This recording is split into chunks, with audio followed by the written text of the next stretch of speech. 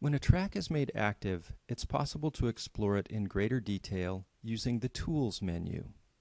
One of the first things you'll notice at the very top is there's a play button labeled Show Animal Movement.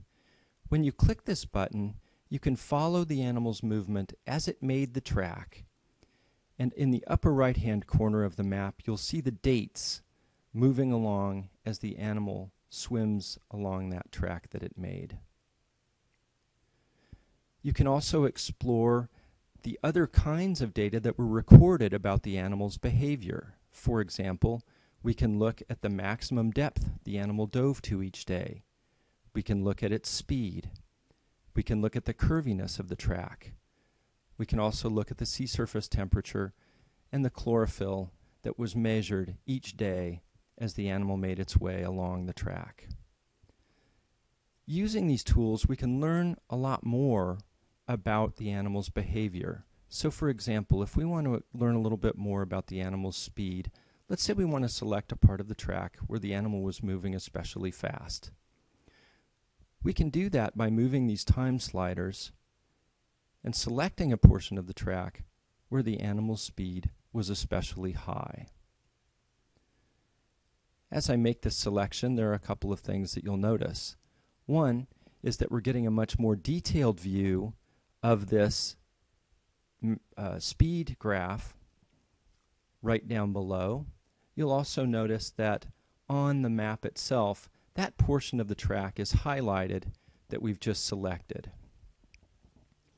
By mousing over this more detailed view, we can get specific dates and measurements. So for example, on June 16th, the animal was moving at an average speed of 5 kilometers per hour.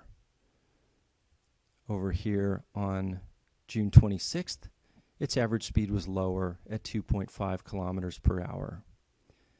The average speed along the entire track is shown down at the bottom at 3.75 kilometers per hour. If we scroll up a little bit, you'll see at the bottom that there are two other tools that we can work with here. One is the Add Measurements tool, and the other is the View Measurement Table tool. If we go to Add Measurements, it brings up an interactive form that we can fill out. So right now we're interested in speed, so we might fill out that the average speed was 3.75 kilometers per hour. The minimum speed that we saw was 2.5 kilometers per hour, and the maximum speed was 5 kilometers per hour. We can write in some notes, and we can save our observations so that we can look at them later.